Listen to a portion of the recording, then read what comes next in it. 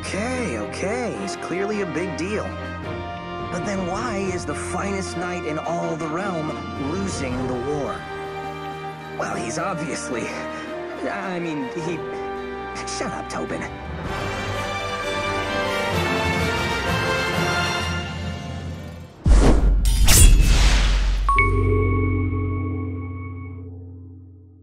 What's up guys, Stevie here with Lucky Crit. Today I wanted to take a look at and analyze all of the villager units in Fire Emblem Echoes, and give you guys some ideas of which paths to take with these characters throughout your journey through Valentia. As a quick refresher, villagers will be able to promote into a handful of other classes, starting at level 3. For the male villagers, they'll be able to reclass into mercenaries, soldiers, archers, cavaliers, and mages.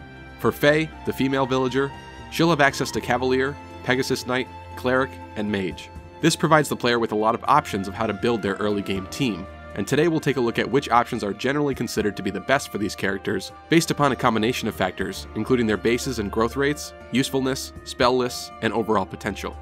The generally considered canon classes for these characters would be Gray as a mercenary, Tobin as an archer, Kliff as a mage, Faye as either a Pegasus Knight or a cavalier, and Atlas as a cavalier or a mercenary. But these classes are not always the best fits, so let's take a deeper look, starting with Gray.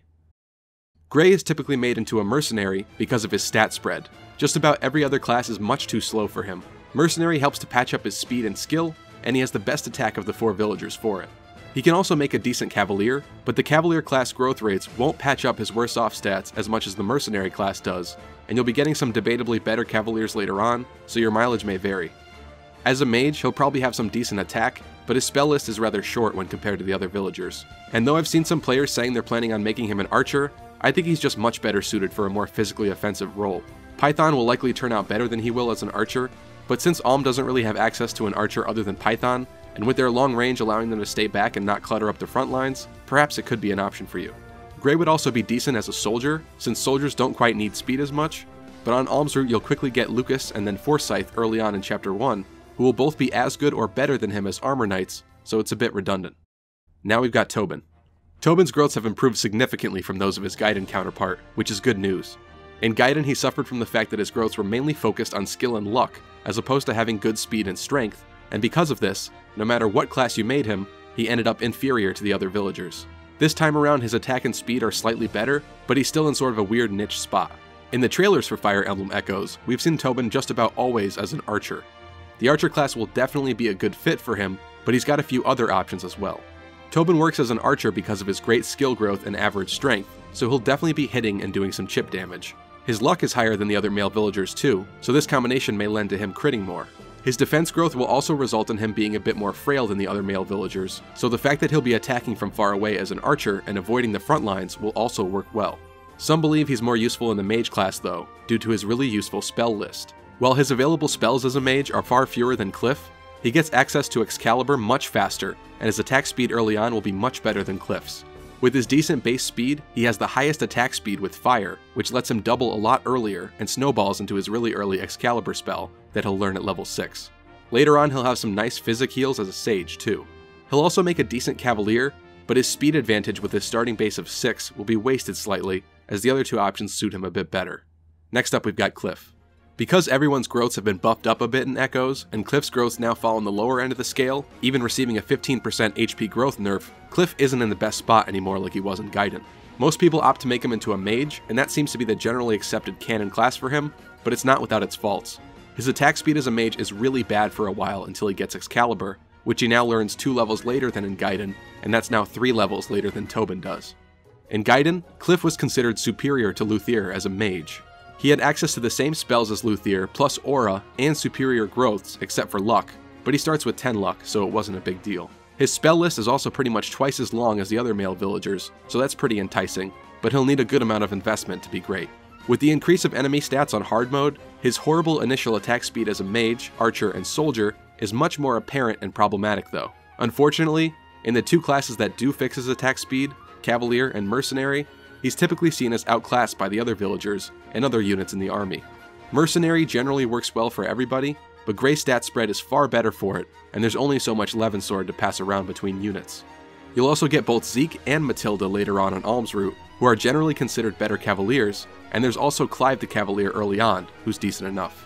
Kliff can make Soldier work well, but it comes at the cost of him being fairly mediocre for a while until promotion to Armor Knight. He would likely end up better than Lucas, but he starts behind in levels, and if he doesn't promote at the Deliverance HQ, then it'll be pretty bad. As an archer, assuming you don't care about the fact that he'll struggle doubling in Chapter 1, and you're only focusing on his later game performance, long-term could be really good. Forges will make up for any strength issues he has, and his speed will be great. At the very least, the long-range chip damage will be nice. Next is Faye. As the first ever female villager in Gaiden and Echoes, Faye has some interesting choices. She's the only villager without access to the Archer, Soldier, and Mercenary classes, since they're male only, even though in Fire Emblem Heroes they decided to make her an Archer, but that's a story for a different day. Instead, she gets access to the Pegasus Knight and Cleric classes. As a Pegasus Knight, she'll have the best speed out of all of her options, as well as great movement and flight. You do get Claire though, and when comparing her to Claire, Claire has a much better speed growth at 70%. Faye's attack speed later in the game might be hindered by some of the more powerful weapons, which won't really phase Claire as much. If Faye can get some good level ups focusing on strength and bulk though, she can be good too. Faye as a Cavalier has fairly good bases, and her stats overall will be pretty good, but her speed will likely come up short as the game progresses. Pegasus Knight Faye seems better than Cavalier Faye, since it patches up her speed to 7 upon promotion, too. Comparing her with the other villager Cavaliers and the actual Cavaliers, she ends up a bit near the bottom in terms of how good she'll be in this class. If you can get her to promote to Paladin before getting Clive in your army, she might be worth it, but otherwise she'll be about on par with him. Cavalier Faye will have a base attack of 9 and 5 base speed, which is alright, but she gets outclassed by Matilda, who you'll get later on. Thankfully, in Echoes, it'll be much easier to train healers compared to how it was in Gaiden, and the Cleric class is definitely one to consider for Faye. As a Cleric, she'll have access to Physic, Rescue, and Again, which will be very useful. She'll learn Physic at level 6, Rescue at level 10, and Again as a level 14 Saint. Physic is good since the only other users in the route are Tobin, who gets it as a level 5 Sage, and Tatiana, who joins fairly late. Rescue is also very useful, and she's the only unit with access to it on Alm's route, and potentially the game itself, depending on what you do with the villager Atlas on Celica's route. She also gets access to Again, which can make her basically the dancer of your army, able to have your other units act again after moving that turn, but it comes very late. Her good strength will also make for better heals and better ranges with the ranged spells. She's also another healer that would be helpful on Alm's route, since the only other healer you'll have for a majority of the game will be Silk. Bulk is an issue here, though a shield can mitigate that to an extent. Faye would be good as a mage too, but ultimately not that great due to her not being able to learn Excalibur. She does learn Angel though, which will be good in dungeons against terrors. She is also effectively the only unit in the game who learns the Freeze spell as a level 6 priestess. Freeze is a good spell, and because of her good magic attack, its range won't be as bad as usual. Without Excalibur later on though, she'll be a middle-of-the-road mage at best. In terms of the healers, Silk has Warp, Tatiana has Fortify, and Faye has Rescue. All of these spells are very good niches for them on top of the heals, so definitely be sure to keep track of that for your army. And finally, there's Atlas. Atlas is in a weird place. He's the only villager unit recruitable on Celica's journey, unless very early on in the game you choose not to recruit certain units like Faye with Alm. This is kind of a weird Easter egg we'll talk about in another episode. Atlas comes as a villager relatively late, when all of your units come in their first tier classes, and his growths are a bit one-sided. All of his growths are low, except for strength and HP, so ideally we'd want to pick a class that would help alleviate his poor skill, speed, and defense. Celica doesn't get any early game Cavaliers on her route, which is interesting, so many have advocated making him a Cavalier to fill that void. Unfortunately though, the Cavalier class growths don't really help to fix any of his bad areas.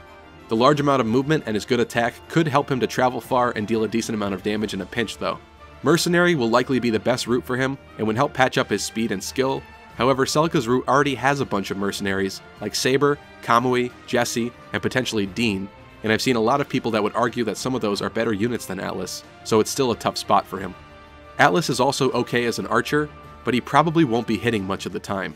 He'd have 3 skill at level 10, and bows have an even lower hit rate than they did in Gaiden. When he does hit though, he'll hit hard because of his good strength, so he'll definitely inflict some decent chip damage against bulkier enemies like Draco zombies.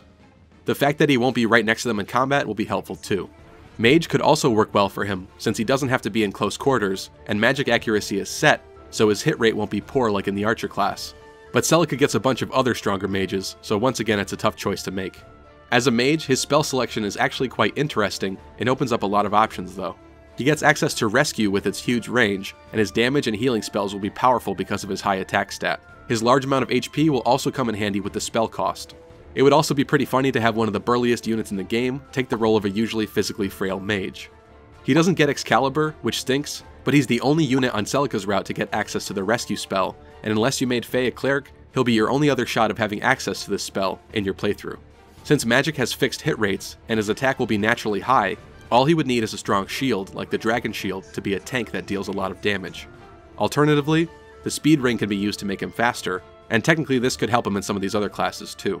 As a soldier, Atlas's defense issues are mended, and he's got some nice tank potential with his HP and strength growths, but the low speed and skill growths that aren't addressed by the soldier class are not going to treat him all that well. So in summary, the best options would be Gray as a mercenary or cavalier, Tobin as an archer or mage, Kliff as a mage, cavalier, or soldier, Faye should be a Pegasus Knight or a cleric, and Atlas should be a mercenary, cavalier, archer, or mage. Hopefully you found the information in this episode helpful. If you did, be sure to slash the thumbs up and also comment Echoes in the comment section down below. I'd also love to know what your plans are for these characters in your playthrough, and if there are any classes you disagree with me on, so be sure to let me know in the comments. Also be sure to get subscribed if you haven't already to stay up to date on our content, and be sure to follow us on Twitter for updates and news on the fly. Thank you so much for watching, and I'll see you all next time.